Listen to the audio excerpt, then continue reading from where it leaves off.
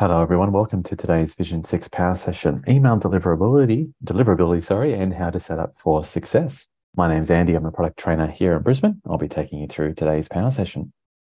So what does deliverability actually mean? Well, put simply, it means did the email that we've sent make it into the recipient's inbox? Now, as you'll see shortly, there's a lot of sort of things that go on when it comes to emails being delivered, coming from one server, crossing the internet, and then going into the recipient's server where their mailbox resides. But essentially, at the end of the day, if we distill that down, it means does the email we're sending go to the right place on the internet and in the World Wide Web? Now, of course, if the user who we're sending emails to has some sort of filtering software or junk software, or maybe they've got a rule set up where emails are going into a specific folder, or any emails from you are being put to the recycle bin or something like that, then of course we can't guarantee that it's actually going to go into their inbox. As this little example here is showing, we have delivered the mail, but something inside that inbox is moving it or scanning it or spamming it or whatever the case might be. So just a little example there. But when it comes to what actually happens when you are sending an email, essentially you build the email message, which can be done in Vision 6 or your email program. If it's just sort of an email to your colleague or something, you might be using Outlook or something like that. It then leaves the source server. So you press send, off it goes via the internet to the relevant destination servers all over the world. And then once it hits the right places, so if you're sending it to abcclient.com or xyzdonuts.com, it goes to those relevant servers. And then on those servers, got a few layers we need to get through. So there's security software, anti-spam software, then we'll make it into the recipient's inbox or mailbox, I should say, in which case it could then go into the inbox or the spam or junk folder, depending on a certain number of things or a very large number of factors, which will dictate whether or not it goes into the inbox or the spam folder. And we'll go through some of those things in a moment as well as to what those different things are and what areas can we control and tweak to adjust it so that your email can land in the inbox of the right person as well and make it there. So when it comes to measuring success, there's a few different measures that you have available to you in Vision 6, just for knowing where the message is and what sort of interactions have occurred. So delivered means that the recipient server has said, yes, I've got this message. Opened is another thing we can report on. This is tracked whether or not the user has clicked on at least one link within the email, or at least one image within the email has been downloaded. So basically when someone goes and opens an email, generally within that email will be some pictures. We actually add a very small hidden picture into every email that's in Vision 6 as well as a tracking source. So whenever the person views that message, it will then trigger that the person has opened the email as well. And then the last stage there is clicked. If the user clicks on a link within the email, that's something we can report on as well. And like all funnels, they're obviously shaped a certain way. There's marketing funnels when we're converting leads to prospects to customers and that kind of thing. Similarly, when we're measuring success from an email point of view, generally the numbers will get lower as we go down. So normally the deliverability rate is generally around 100%, which is a good place to be. You might get a couple of bounces due to incorrect email addresses or mailboxes being full, but generally deliverability will always be quite high. Then you've got the open rate, which at the moment, the industry benchmark is 44%. And then you've got the click-through rate. And again, at the moment, the industry average is 7%. And with Vision 6 here, we've actually got a great email marketing metrics report available on our website. That's linked in small print at the bottom of the slide there. But essentially, you can find it on our website under resources and then metrics.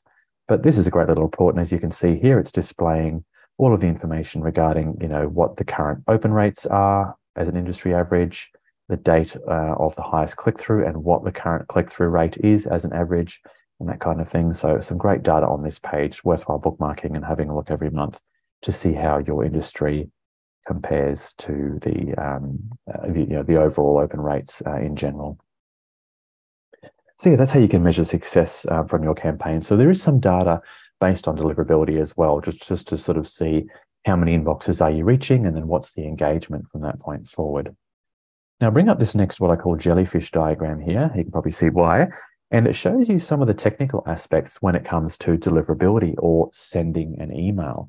Different things that all have a bit of a weighting or a ranking factor into whether or not that email is going to make it through to the other end on that person's computer and in their inbox, not their junk folder. So there's 4 key areas here. There's the actual email itself, so the stuff within the message you create. You've got the list, which is the people you're sending to. You've got the domain, which is the people you are sending, the domain you are sending from. So if you're a donut shop called XYZ Donuts, your domain might be xyzdonuts.com.au or something. But also similarly, it can revolve around the recipient's domain as well. So where is the email being sent to? And is that domain trustworthy? And then finally, the sending server, so the machine that's physically sending out the email.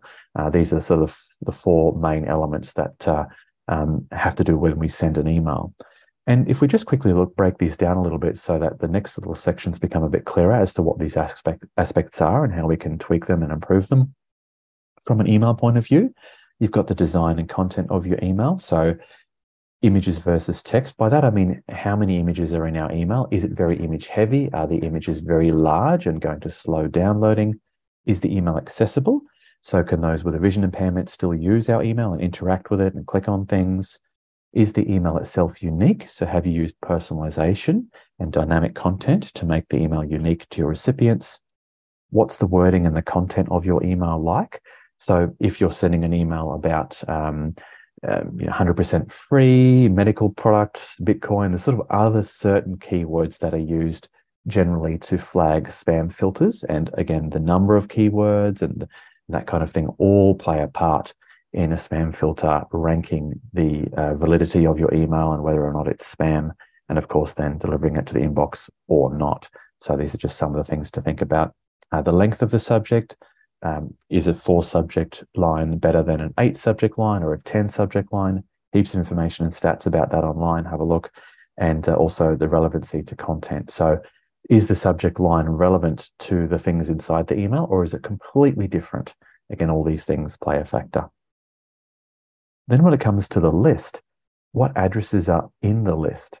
Is it a lot of group emails like info@ admin@, or is it people, the names of people, Andrew @ or Tanya @, that kind of thing? So what types of addresses are on the lists? Are the contacts opted in? If they're not, well, it's actually against the Vision 6 terms and conditions, so you have to be sending to opted in contacts, as with all email programs. So one thing definitely to check, so never use purchase lists or that kind of thing. But also, if you get a lot of complaints and bounces because the emails weren't opted in, or they were just a purchase list and the emails aren't correct or valid anymore, bounces and complaints can also affect your what we call sender reputation. So a few more things to think about. And also the source of the list. If you were speaking to someone at a trade show 5 years ago, and yes, they may have given you your business card and said, yep, sure, put me on your newsletter, I want to enter your prize draw, whatever conditions you had around that, as long as they said yes, then that's okay to email them. But have a think about if someone gave you the business card at a trade show 5 years ago, they've probably completely forgotten about you. So why are you sending an email all of a sudden 5 years later when you found their card? So also have a think about the validity of the list, the source, where did they come from? Is the user expecting an email from you? These types of things. And of course, if someone isn't expecting an email from you, yes, they might have attended your trade show booth or a conference 5 years ago. They remember you then, but they don't remember you now. And suddenly you email them, they're probably going to click that mark as spam button in their email program. And that will affect your domain authority and domain reputation. And it can cause future emails to go into junk or spam or just be blocked completely from that company. So those sort of things all do play a part. When it comes to the domain, which is basically the bit after the @ sign that you are sending from, so at something or other.com or .co.nz, whatever it might be, it's also a good thing to have a look and see that, is it configured properly? And Vision 6 will guide you through this. This is the section in Vision 6 that you may have heard where you can configure your domain within the platform, which is where you sort of set it up and say that, yep, Vision 6 is allowed to send on behalf of this particular domain name, and that will definitely help your email make it through. I've also seen a few people sending from free email addresses, so it can work, but again, it's generally best to have your own proper business or company email address. So rather than send from an email address at gmail.com, hotmail.com, Big Pond or extra.co.nz, those kind of things, it's always better to have a professional business name, because that way you're promoting your business and not Gmail's free email service or BigPond's free email service. So business email addresses will generally work better as well, because they can be configured. Free email addresses can't be configured, so they are more likely, a little bit more likely to go into spam. Again, one of many weighting factors that a email server will use to work out whether or not the email should go into the inbox or not. When it comes to the sending server, this is something we control. So does the sending server have good authority? Is it trusted? Is it configured correctly? And again, this is something that all of our technical team look after on your behalf, so nothing you need to do there. But I guess just showing you the full picture of all the moving parts that an email goes through, and all those different elements and layers of trust an email goes through before it makes it to the other end. And of course, are the IP addresses or the special numbers that these servers have, are they are they associated with sending reliable email, or are they associated with spamming? So this is why it's very important for us to not allow spammers onto our network, because they can harm our reputation as well as yours. So that's one thing we do. We disallow people signing up for accounts and then being able to send from them immediately. There are sort of checks and processes that certain accounts have to go through to ensure that our infrastructure remains under good authority as well and is trusted. So yeah, all these little things that we look after for you in this point of view, but all these areas here that you can control and look after. And we'll have a look at some of these in a bit more detail as well. So when it comes to receiving an email, so you've sent an email to Bob Smith, one of your clients. Bob Smith's email server will then look at all these different things to say that, okay, well, have I received an email from this person before? Is the computer that is sending that email trusted? You know, is it on blacklists? Has it been known to send spam in the past? Is the email address a fake one that's been created simply for the fact to call out and trap spammers? They're called honeypot addresses. They're addresses that you shouldn't never send email to, because they are actually looking for people who are sending spam. So things like, this is not a real email address at soandso.com.au. If you send something to that, it's going to go, hang on, how did you get this email? It's not a real one, but you're sending to it. Does that mean you purchased a list, or where is this information coming from? So that can flag and trip up spam software as well. Can the email be scanned? This is an important one, and we'll go through this in a sec as well. So sometimes I get emails like this particular example here, where it's a nice looking email, but the entire email is one big picture. This makes it hard for email programs to be able to scan the contents of it, because it's all pictures, it's not words. It also has issues with our vision impaired users, where they can't, their software can't read out any of the email either, because there is no text in it. It's all saved as an image. So there are also, reasons not to have one big picture or just multiple pictures, text as pictures in emails as well. So a few things to think about there.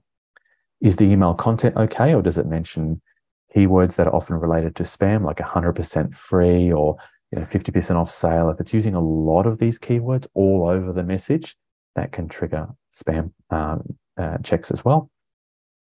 Is the domain configured?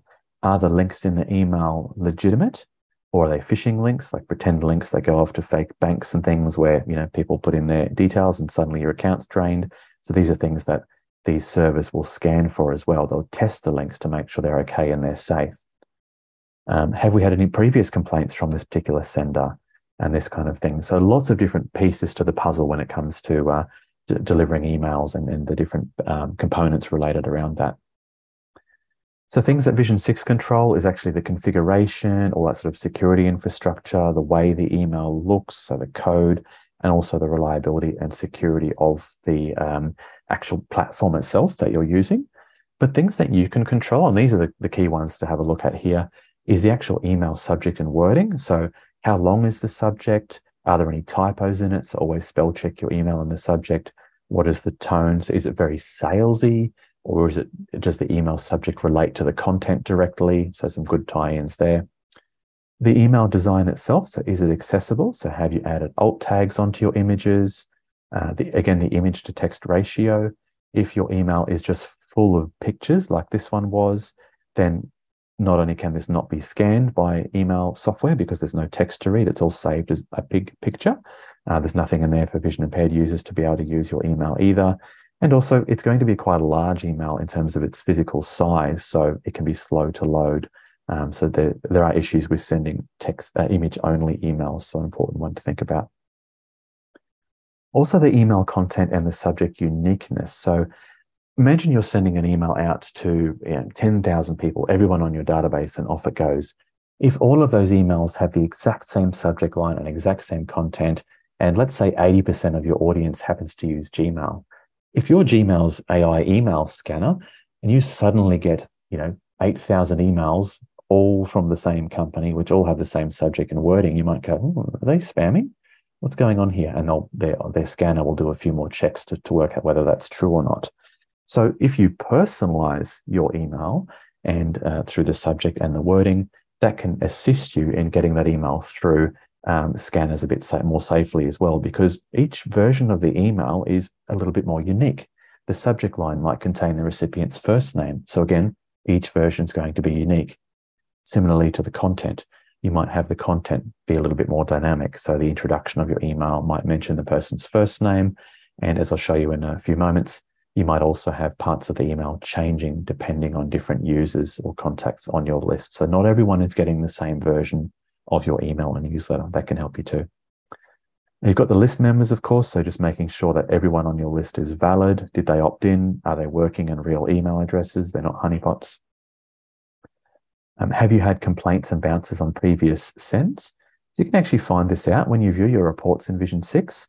You can see whether or not anyone has complained about it. And of course, you can see bounces as well.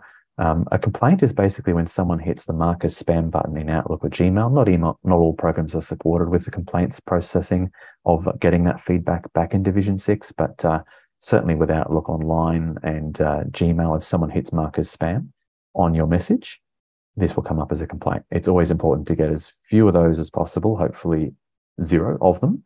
But of course, generally, if you're sending emails that people have asked for, they've opted in, it's stuff that's relevant to them, they probably shouldn't complain because it's all valid, but certainly something to check.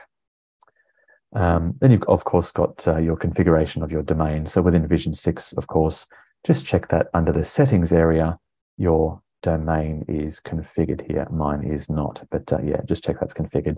That can assist you in delivering emails through correctly as well.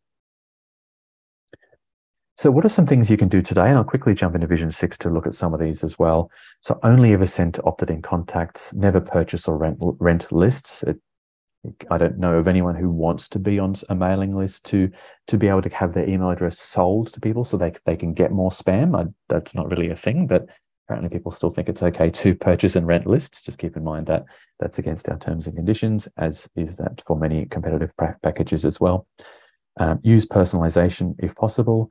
Don't use spammy subject lines, and make sure your emails follow best practices. And in case you're wondering what is that, within our support center, we have a great article with many sections relating to different areas and some best practices we've popped in there for you. Don't worry, we will send through this article and many others we've discussed today in our follow-up email with the recording as well. Check your reports regularly as well. So that's something you can do, as I showed you before. Have a look and just see what people are clicking on, see what articles are of interest there. Use the click map, heat map there to see what people are engaging with. So definitely have a look at your reports, and then remove any contacts that have unsubscribed or bounced. And that can potentially save you a bit of money as well because you're taking them out of the system. A good idea you can do there.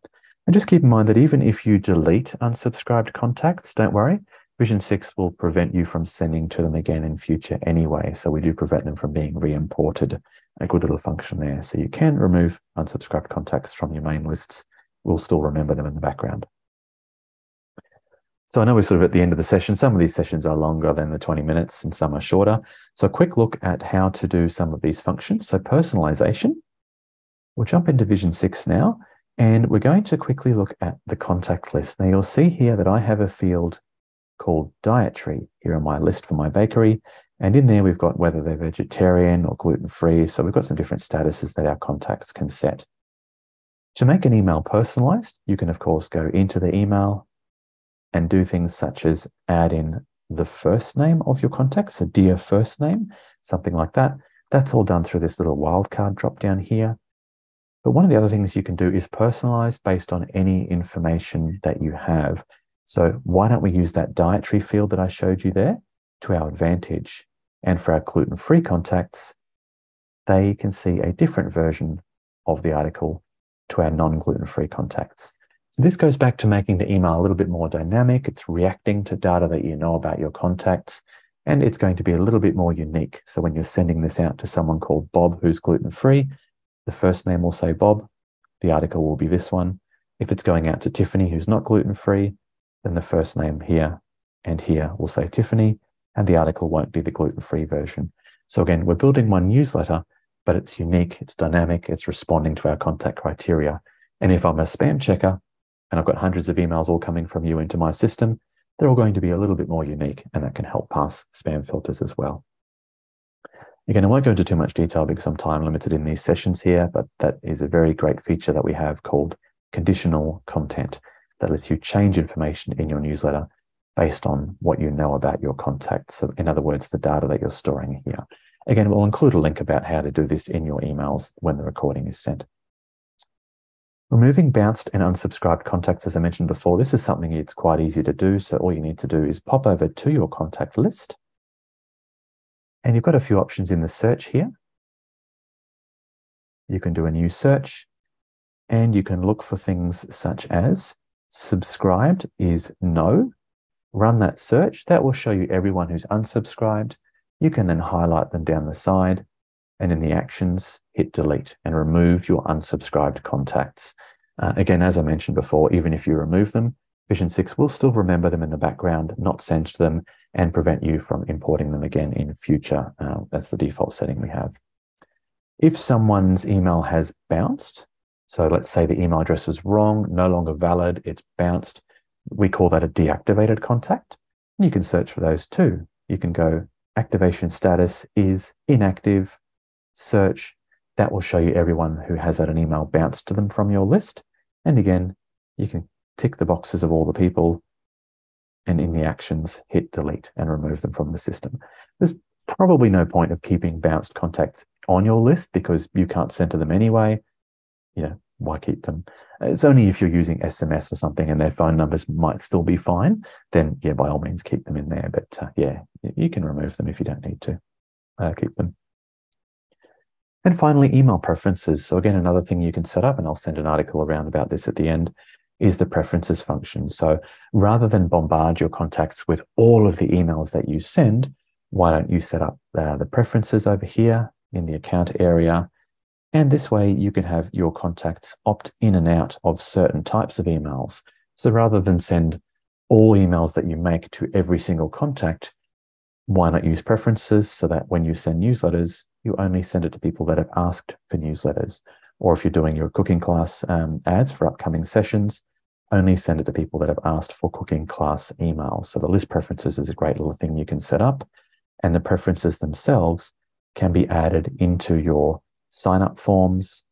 And of course, we've got preferences forms as well, where the user at any time can adjust the types of emails they receive from you. So another great little feature to potentially lower your unsubscribe rate. People can just opt in and out of certain emails instead. So a good little thing to set up. Well, thanks very much for your time today. My name's Andy. I hope you enjoyed this session. We'll see you next time. Thanks again.